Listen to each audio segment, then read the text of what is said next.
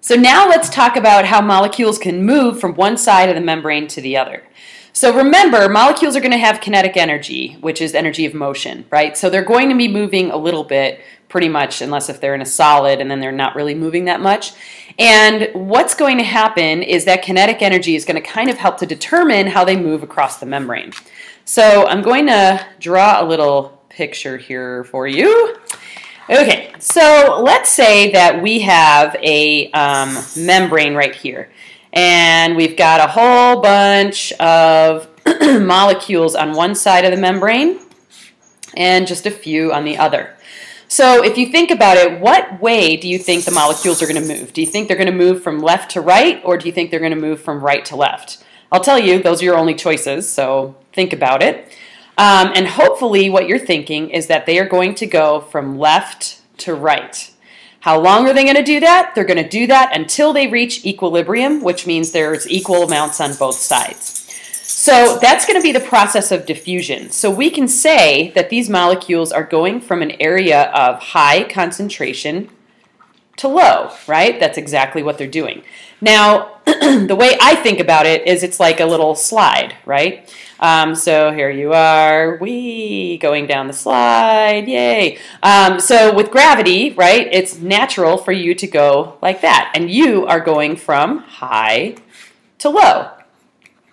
So that's going to be how diffusion works, high concentration to low concentration. So we'll come back to that idea in a little bit.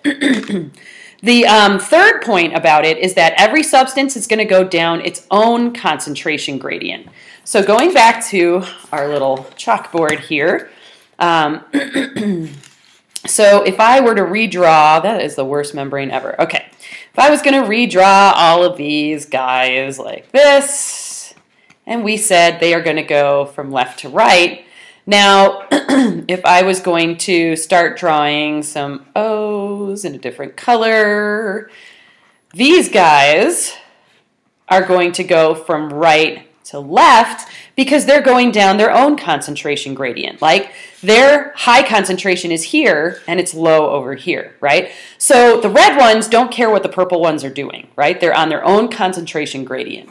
So that's going to be really important to remember as we go through all of this stuff.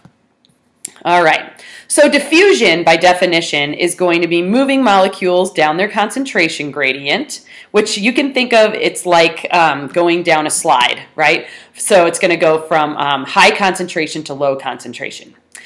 Okay, now getting across a membrane is not easy, depending on what type of molecule you are. And so we say that membranes are selectively permeable. So when you're selective about something, that means you're not taking everything, right? And permeable means allowing stuff to come through. So selectively permeable means that they'll allow some things to come through, but they're going to leave other things out. And the example I give, it's just like a window screen, right? A window screen is going to allow you to let like air and a breeze through, but it's not going to allow you to let insects and all of that kind of stuff go through, right? So if you want something to go across the membrane very easily, they usually have to be pretty small molecules or hydrophobic or nonpolar molecules. And the reason for that is because there's that big section in the middle of the membrane that's nonpolar, so they won't be able to get through that if they're not nonpolar. All right, so there's going to be two types of movement in a cell. The first type is going to be what's called passive transport. So when you're passive about something, you're not really putting any energy into it, right? So passive transport, the main important thing is it does not require any energy. And it's going to be when you diffuse from high to low, because that doesn't require any energy. That's the natural flow that we talked about earlier. So there's a couple of different forms of it. First one is diffusion, and diffusion is just something going from high to low, like I showed you in that previous picture. Then we've got osmosis, and osmosis is just a fancy name for when water diffuses across a membrane. So water can go from high to low as well. And so I always give the example of when I taught middle school, and I had them bring in gummy bears, and they put their gummy bears into a big glass of water. And then we let it sit overnight. Now, if you think about it, if they're in a glass of water, there's more water outside the gummy bear than inside. And so what's going to happen is the water is going to go from high to low. And so when we showed up the next day, the gummy bears were huge, and the kids wanted to eat them, which is weird. But anyway, it actually was a great way to show how osmosis works, right?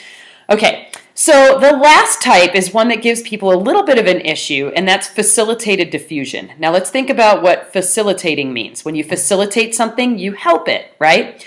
So it's diffusion with a little bit of extra help. Still no energy being used, right?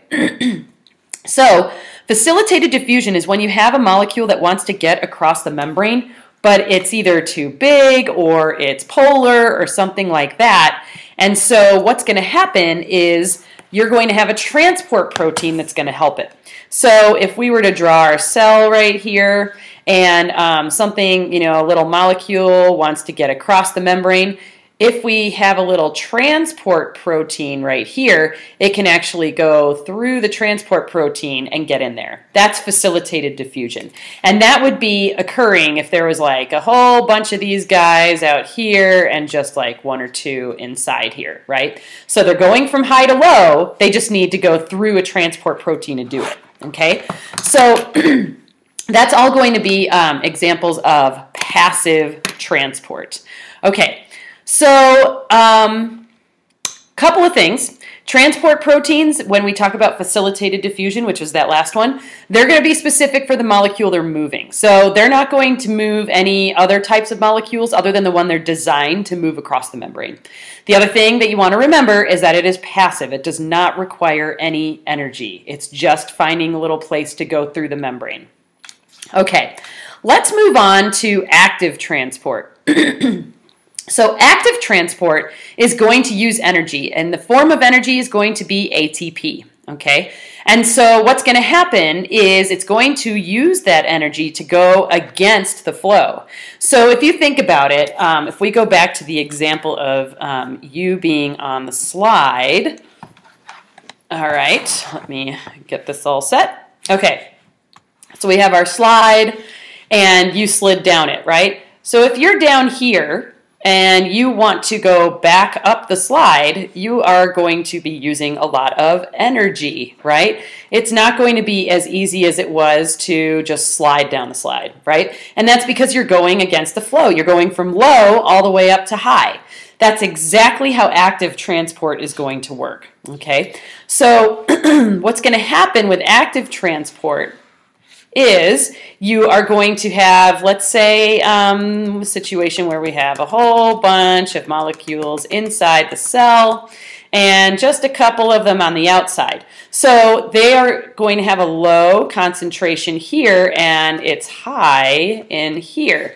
So what's going to happen is these guys want to go against the flow, and so they're going to have to use ATP in order to do that. Okay, that's going to be active transport.